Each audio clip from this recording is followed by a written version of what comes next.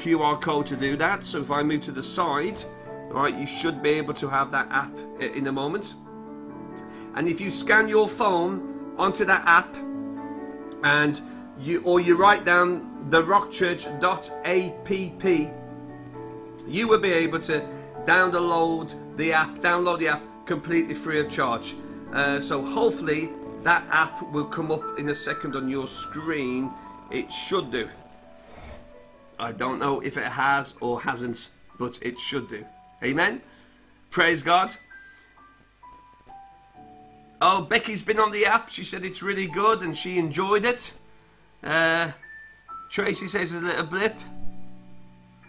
Who else? What else we got? Betty and Gordon, good to see you. How are you, Betty? How are you, Gordon? Great to see you. So there's that app. And also, just to let people know what night we're in, we are in Psalm 23. So we're in night 23. If I just put this across here, we did initially 21 days, but now we're in 31 days. So we went on a journey. We went on a journey of 21 Psalms, and we were initially in lockdown for 21 days, but now we're doing 31. So we've increased by 10 more Psalms. And you should still be able to hear me as I swap the Psalms across there. Praise God.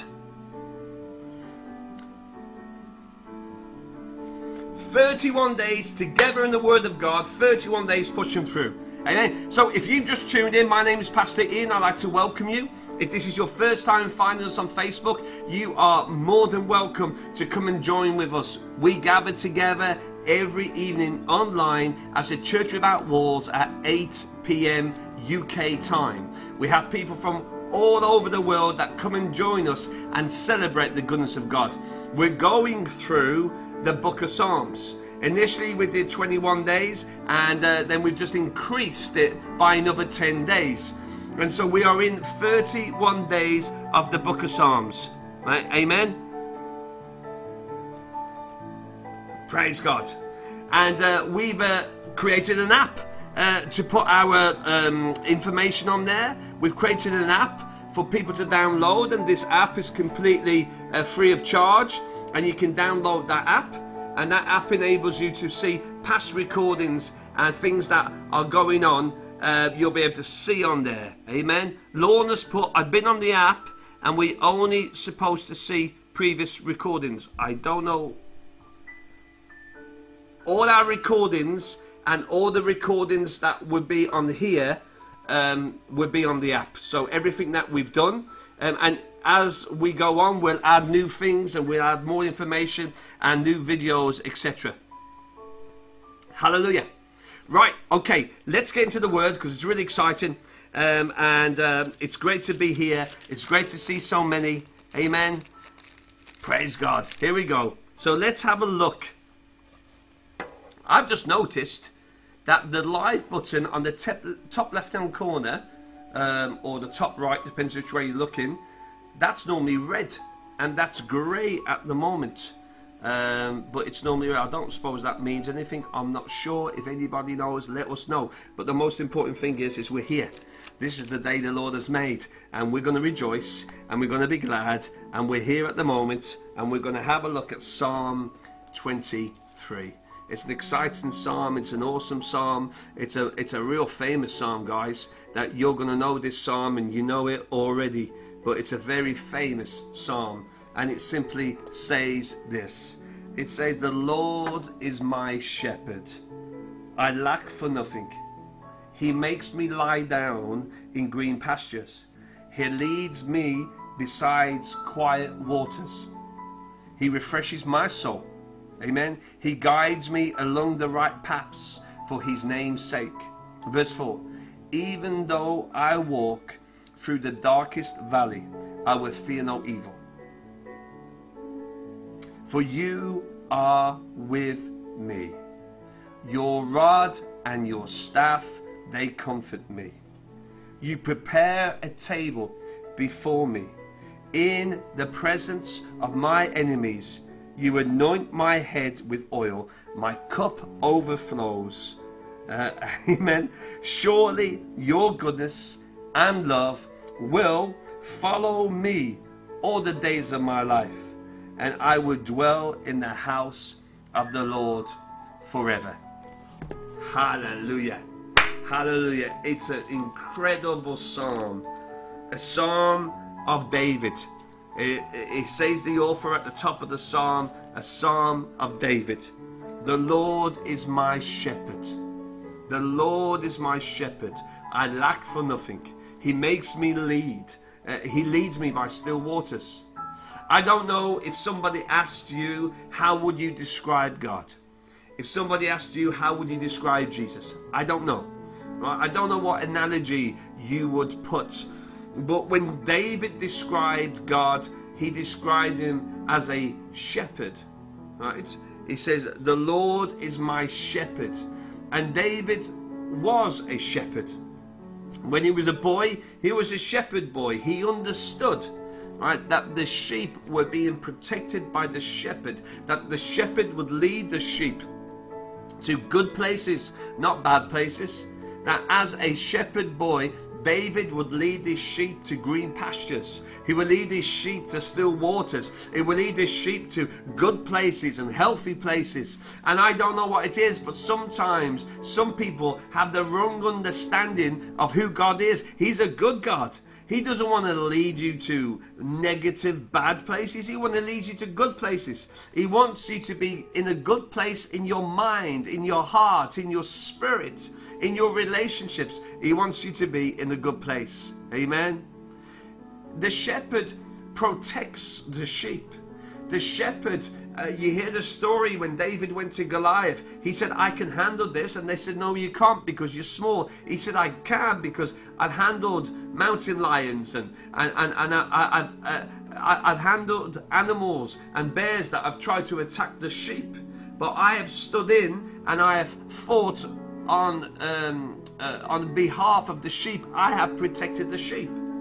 So our God is a good shepherd. Can we get an amen? Our God is a faithful God. Can we get a hallelujah? And He wants good things for you. He wants you to be blessed. He wants you to be prosperous in your mind and in your spirit. He wants you in a good relationship with Him. He wants you in a good place. But He also will protect you. No weapon formed against you shall prosper. He will protect you. Amen? So I'm telling you what, we are in good standing with God because He looks after us. He wants the best for us. He protects us. He's a shepherd. He says, the shepherd makes me lie down in good places. Amen? In green pastures. He says He leads me beside quiet waters. Hallelujah. He refreshes my soul. He guides me along right paths for His glory and for His name's sake. Even though I walk through the valley of the shadow of death, I will fear no evil. Hallelujah. Let's just stop there a moment.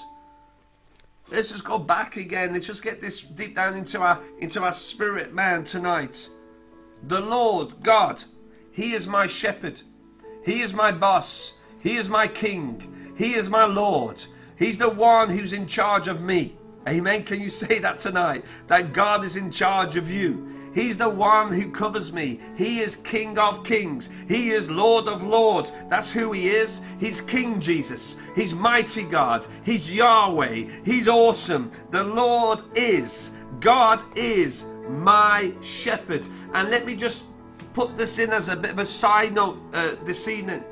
That when David speaks here, he doesn't say the Lord is our shepherd. He doesn't say the Lord is everybody's shepherd. He doesn't say the Lord is the shepherd of the Rock Church and the family of the Rock Church. He doesn't even say the Lord is the shepherd. So he doesn't even come in and sort of try and use doctrine here and the Lord is the shepherd. The Lord is our shepherd. No. David had a personal relationship with Jesus Christ. And tonight, if you're watching, the most important thing that you can pick up from just tuning in tonight or tuning in on replay, whatever time you're watching this, is the most important thing for you to pick up from my words is that a relationship with Jesus is the most important thing. It says, the Lord is my. The Lord is my. The Lord is my shepherd. It's a personal thing. Amen. It's a personal thing. The Lord is my. Amen.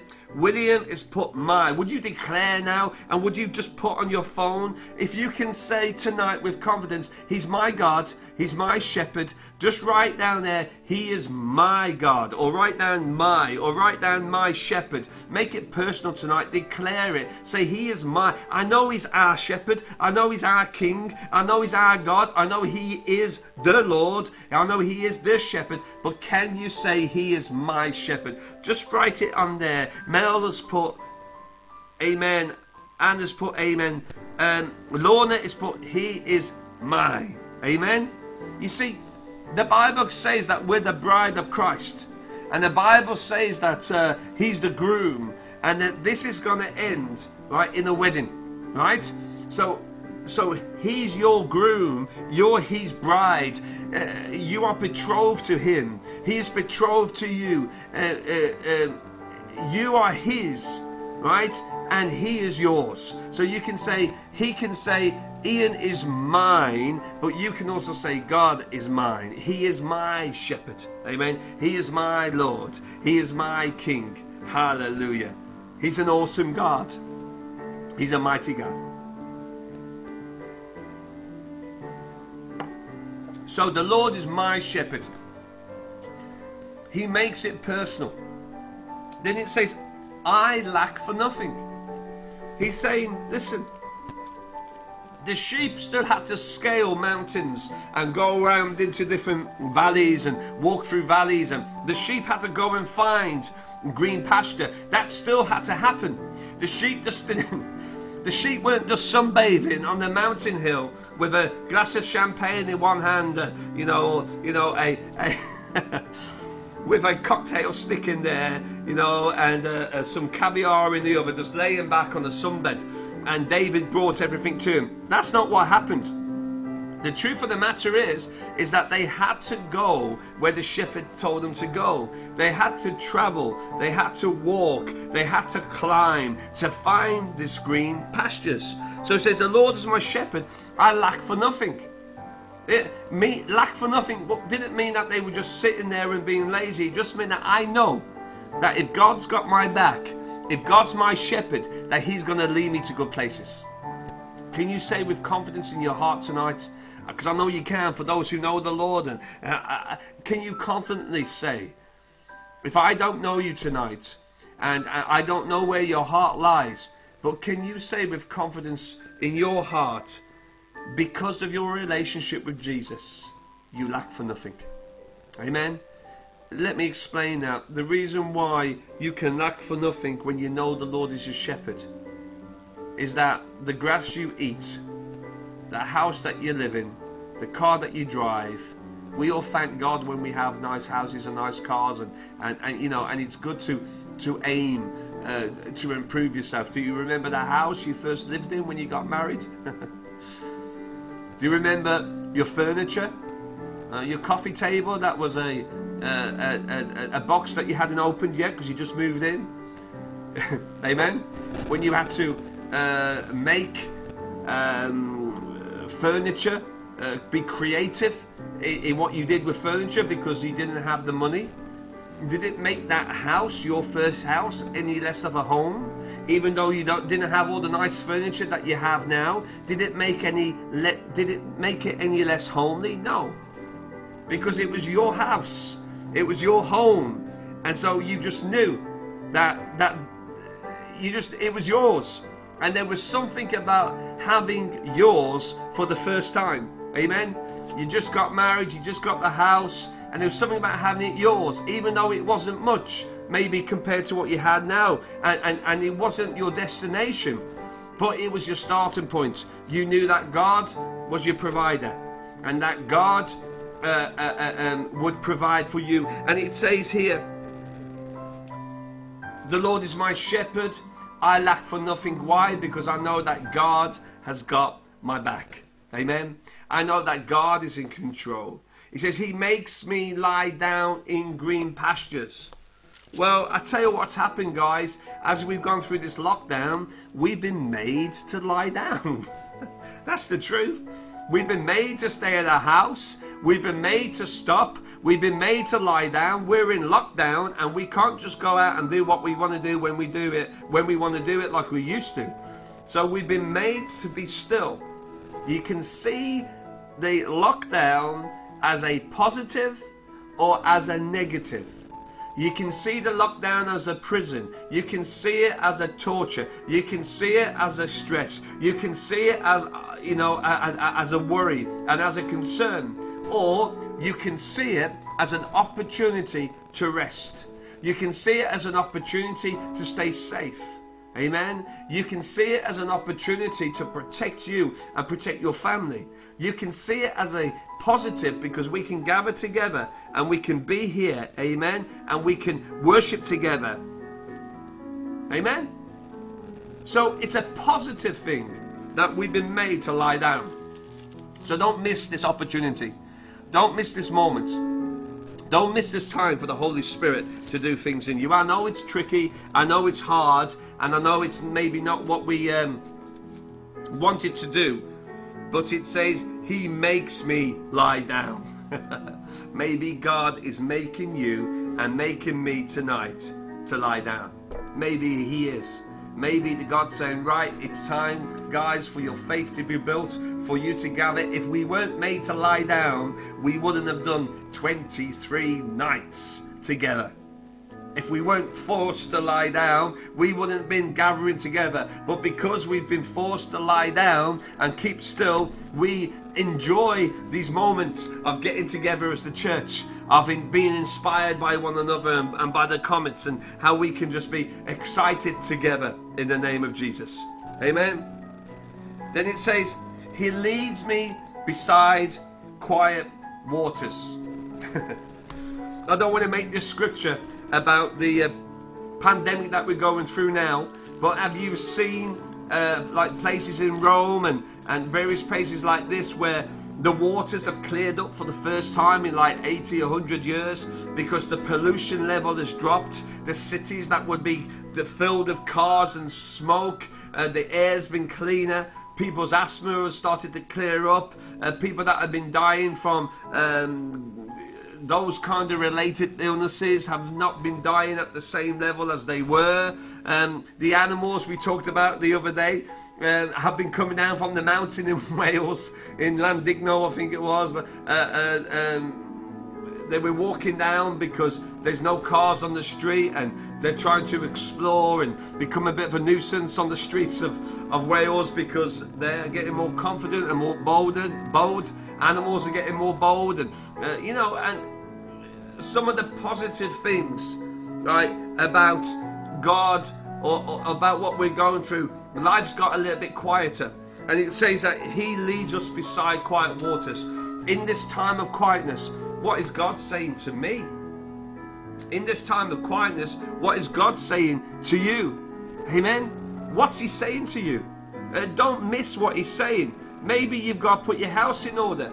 Maybe you need time to work out what is priorities in life and what the main thing is, and keeping the main thing the main thing. Maybe God's just brought you to a quiet time where you can just, the business of work has stopped and the business of life has stopped, and maybe you're a single parent and you're taking your children or you know, out to all the clubs and all the things you've got to do. I know with our 5 children it's become a lot quieter because Samuel had football, they all had piano practice, or 3 of them had piano practice. Samuel and Isaac had football, boys brigade, swimming lessons,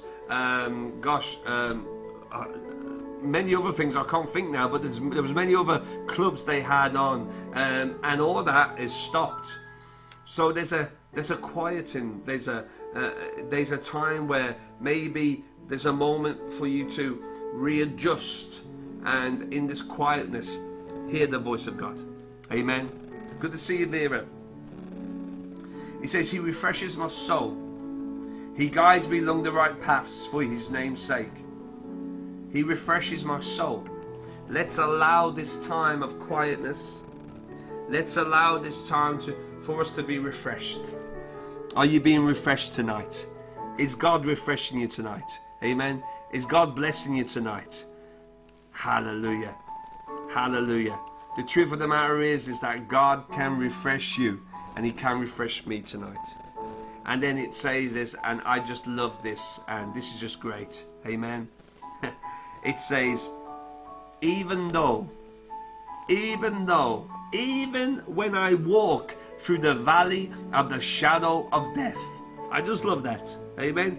Even when I walk, let me tell you this, God's a faithful God, and he's an awesome God when I'm top of the mountain. He's a faithful God. He's an awesome God when I'm on holiday on the beach. He's a faithful God when I'm an awesome God when things are going right. But even when and even though I walk through the valley of the shadow of death, woo, that's one valley. Amen. Even though I walk through the darkest valley, I will fear no evil, for you are with me. Your rod and your staff, they comfort me. God is with you, church. God is with you through this corona. God is with you if you're going through a divorce. God is with you if you're going through unemployment. God is with you if you're going through sickness in your body. God is with you. And it might feel like the shadow, the valley of death. It might feel like that dark valley where things are coming into you. But I'm telling you, God is with you. Amen. He is with you even when you go through the valley of the shadow of death. I will fear no evil, for you are with me. He's with you tonight. Amen. He's with you tonight. That's the good news. Your rod, your staff, they comfort me. He's the stick, the shepherd's crook that he would use to beat off the enemy, to guide the sheep. It's with God. So he's saying that God's walking through the valley with you, but he's not walking empty-handed, meaning God's walking through the valley with you, but he's not walking with you because he's powerless. He's not allowing you to go through this valley because he doesn't have the power to change it. No, he has the power with him. He has the rod, he has the staff. He has that power with him. So God's walking with you through this valley, not through weakness or hopelessness, or he doesn't know what to do, right? As if he's not in control. He's walking through you, with you, through this valley, right? Because there's some valleys in life we have to walk through. There's some situations in life we have to go through. But even when you go through the most difficult time in your life, it doesn't mean God is not with you.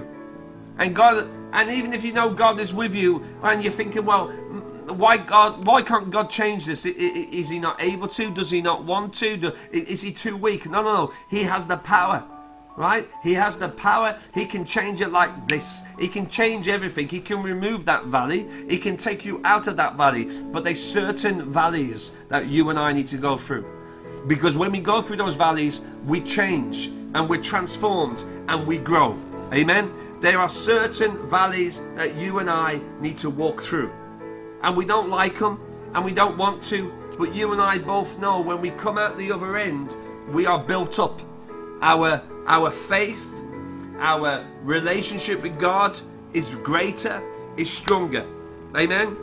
So he's there with you in strength, and he's there with you in power. Then he says this, your rod and your staff comfort me. Meaning, I know that when I go through this valley, that you're walking with me in strength. And your strength, oh God, your power, oh God, the fact that you're walking with me, it gives me comfort. Hallelujah. Amen. I know people that have gone through cancer. I know people that have lost family members. I know people that have lost parents, that have lost children. The most difficult thing that you can imagine, I've heard and known people that have gone through stuff. But the fact that God is walking with them through that valley of the shadow of death, they're comforted. They know that God is with them. No matter what situation you go through, He is with you. Amen. In verse 5 it says this: you prepare a table before me in the presence of my enemies. You anoint my head with oil. My cup overflows. Surely goodness and love will follow me all the days of my life. Amen. And I would dwell in the house of the Lord forever. We're going to read that one more time. It says, you prepare a table before me in the presence of my enemies. David's saying, because he's got a revelation of how powerful God is and how awesome God is, and he's gone through this valley, he's gone through trials, he's gone through seasons with God. God's always been there with him. When he's been on the mountaintop, God is there. But when he's been in the valley, God is there. God has been with him all the time. God has been with him. And what he's saying is because of the confidence I have in you, that you can prepare a table and you can sit all my enemies across that table. And I will sit there. I will not fear. I will not get angry. I will not get revenge. I'll be able to sit there because I know that you are with me. I know, God, that they can accuse me. I say, well, how come you went through that valley? Where is your God? Amen. Where is God? Why did you go through that situation? Why did you go through that valley? Right? When you have the enemy, remember the people that attacked Job in the Bible? And Job went through all sorts, lost everything. Cattle, he lost his health, he lost his property, he lost his wife, he lost his children, he lost respect, and he lost honor. Everybody thought that he committed sin. And that's the reason why he was going through these trials and tribulations. So you're able to sit on a table with the enemy opposite you and eat food, and they can say, well, where is God here? And where is God there? And where is God there? But because you know you've just come through a valley and he's been with you. Because you know that you've gone to green pastures and he's been with you. Because you know that he's enabled you to lie down and to walk by still waters. You know that no matter what situation you're in, if God is for you, then who can be against you? Then it says, you anoint my head with oil, and my cup overflows. You anoint my head with oil, and my cup overflows. Hallelujah. In the New Testament it says, out of your belly will flow rivers of living water. Living water will flow out from your belly. Amen. That your cup, your container, your heart will overflow with the power and the love of God.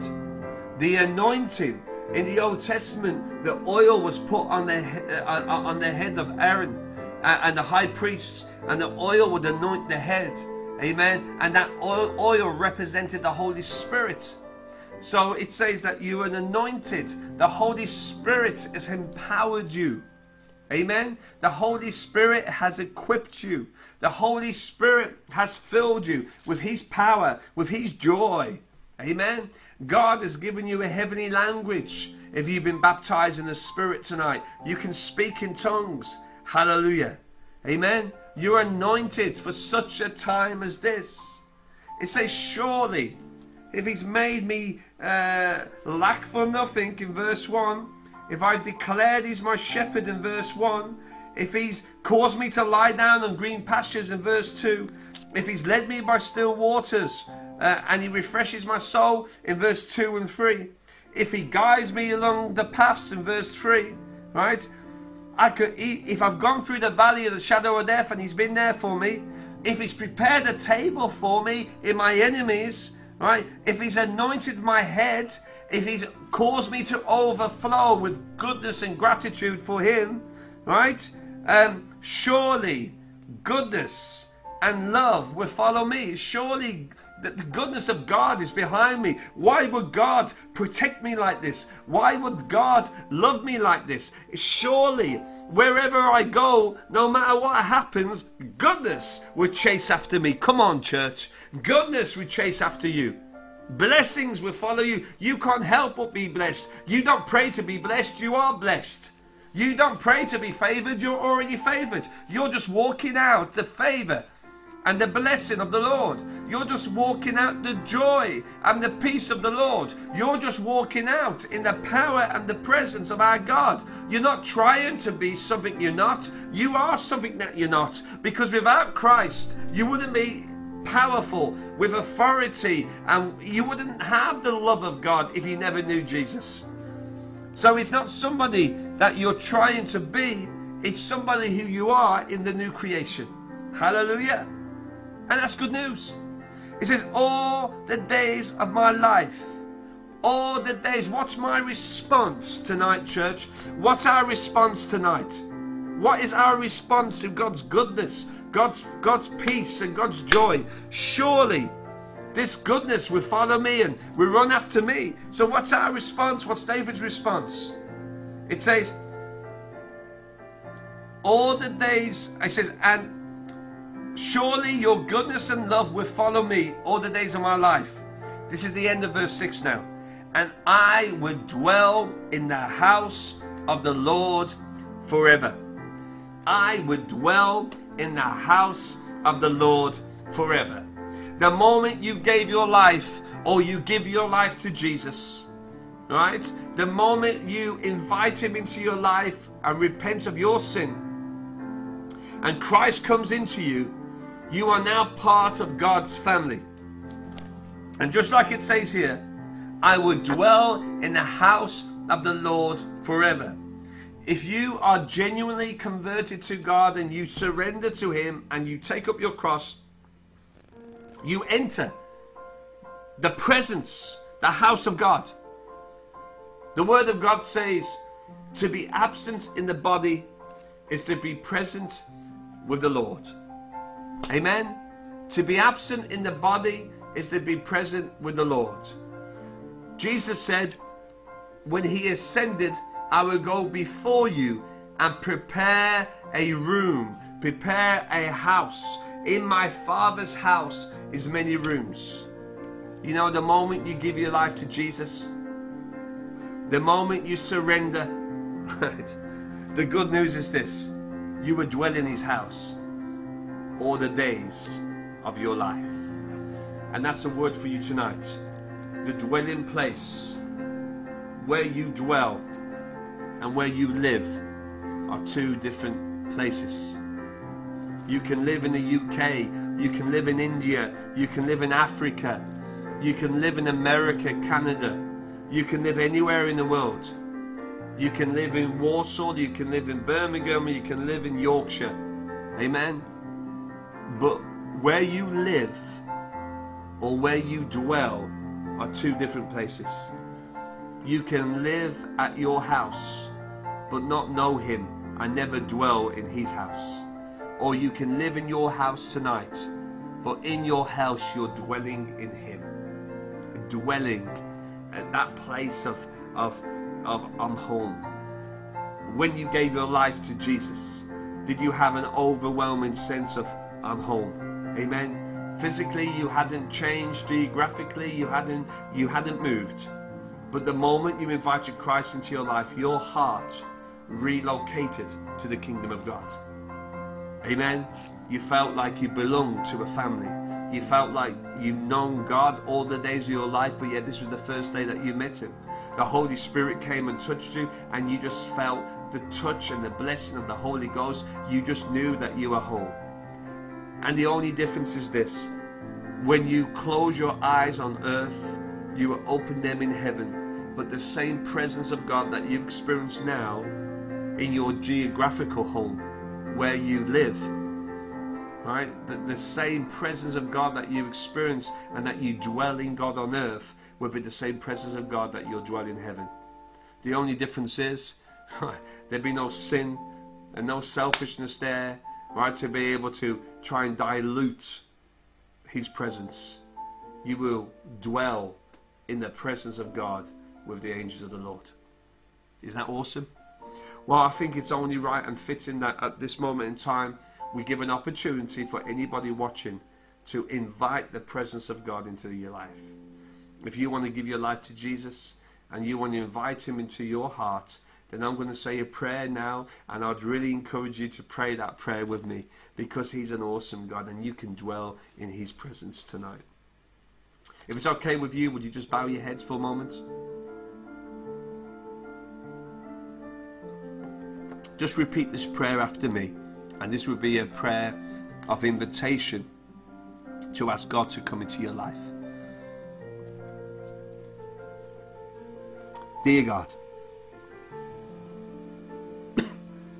thank you for sending your son Jesus. Thank you for giving your life, Jesus, for me. Thank you for dying on the cross for me.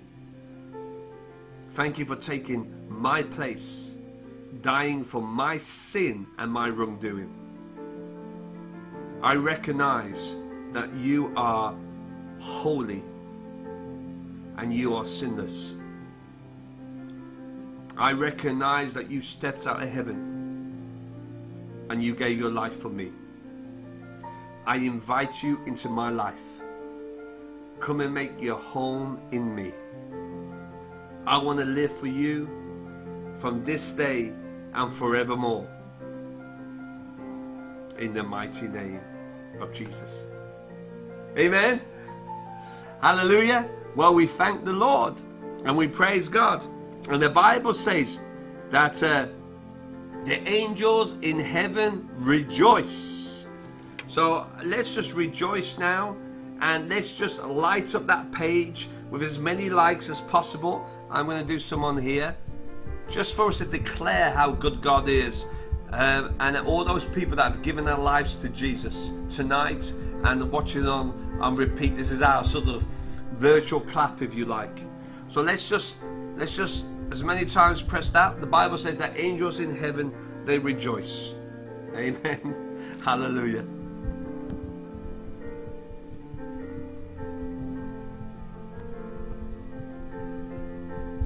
Amen. Well, guys, remember the Lord is your shepherd. And thanks for tuning in tonight.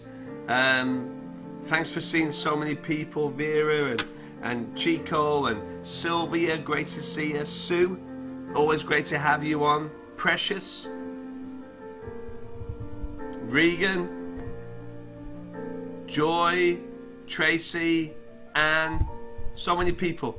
Isn't it wonderful just to know him? Amen. Just to know God. Well, guys, let's see what God's going to do over this next few days. Just to remind you again, we do have that QR code. If you want to download the app, then please, I'll just move to the side. Just put your phone onto that screen now, and you can download the app. These will have all our previous 23 videos, so they're all on there, and you'll be able to watch those videos of what we've gone through. But also we'll be putting new videos on, and over these next few weeks we'll put as much information on there as possible for it to be used to encourage people. You can send people the link at therockchurch.app, and then people can download it. Doesn't matter what country you're in, you can download it. And you can also download it on any device, on iPad, on tablet, on a laptop, computer, and on your phone. And all you need to do is put your email in, and then any updates, any notifications, we will start pushing through to that app. So in the next few weeks, it would be great. I think we've had about, I'm not sure, about 47, 50 people download it, so that's great. And so that's really exciting, what God's doing on that, and we're going to use that even more. Praise God. And also, just to we have this out on Facebook. You can share this with people. let people know what we're doing, and let's invite as many people on with us, because we've gone from 21 days, we're going to go to 31 days. So you can let people know, you can invite them, and it'd be great. 31 days, 8 o'clock every night. I've just noticed on there, I've just noticed on that flyer, it actually says in the box 21 days, 21 Psalms, 21 words. The one on the website, it's got 31, the proper one. So you can use the proper one and you can share it with people. Amen. Praise the Lord. Praise God. What an incredible God we serve. What a mighty God we serve. We pray a blessing over your house. We pray a blessing over your family. We pray for favor and we pray for protection. God is your shepherd, and he will lead you in green pastures and beside still waters. And even though we're going through a valley-like situation at this moment in time, as we're going through the coronavirus pandemic, right, he's going to protect you and he's going to protect me in the mighty name of Jesus. Hallelujah. Hallelujah. Well, I'm going to just play some notices as we play out. This is what we've done at the end of church. It's got some information on there.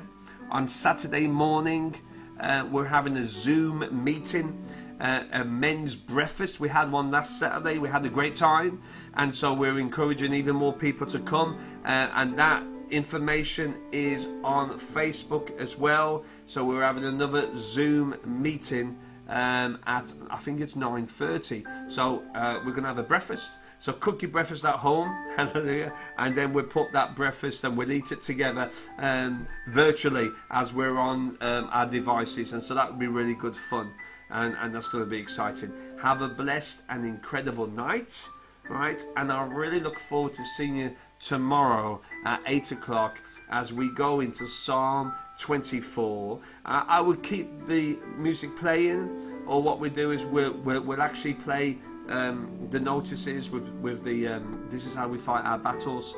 Have an incredible night, and we look forward to seeing you tomorrow in the mighty name of Jesus. God bless you and good night.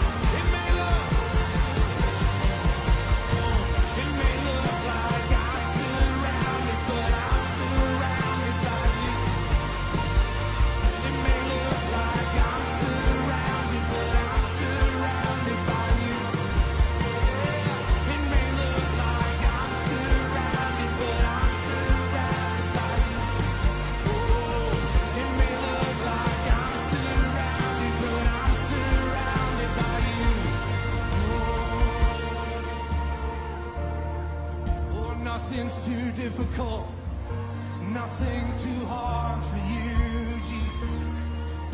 This is how we fight, yeah, this is how we fight our battles. Ooh, this is how I fight my battles. This is how I fight my battles. This is how I fight my battles. This is how I fight my battles.